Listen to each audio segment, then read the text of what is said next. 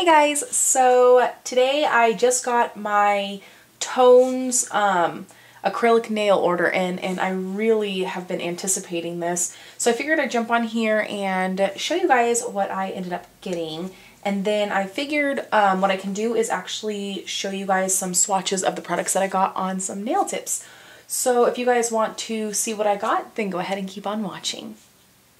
Okay, so the first thing that I ended up picking up is the Tones Cover Almond Acrylic. I was really excited about this. It looks absolutely stunning, so I couldn't wait to get it for myself. The next thing that I ended up getting is the Ultra Acrylic Polymer in Bright White.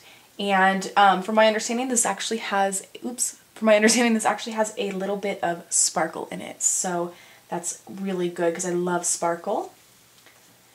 The next powder that I ended up getting is the clear powder, and this one also has sparkle. I think there is another one called Glass on their website, and that is just a regular clear powder. This one has sparkle running through it, so that's that. And then I wanted to absolutely get their max top coat to see how well it does with these acrylic powders, and then of course their monomer. So I'm really excited about that.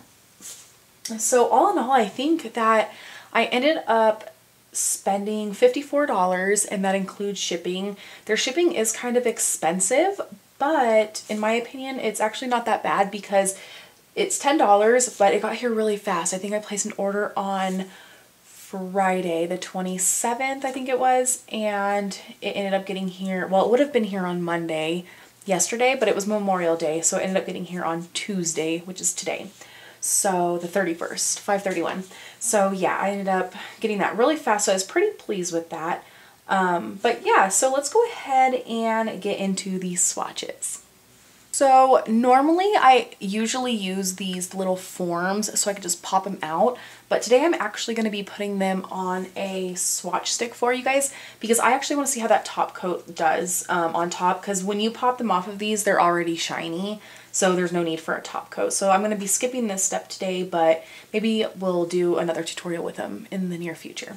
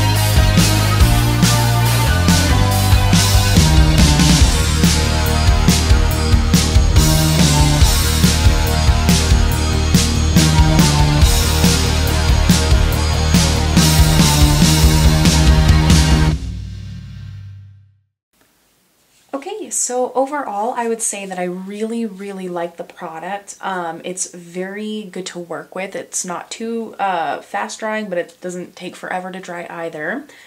I really love their top coat because the top coat is actually very thin, so it's, again, easy to work with. I've worked with like C&D top coats and stuff.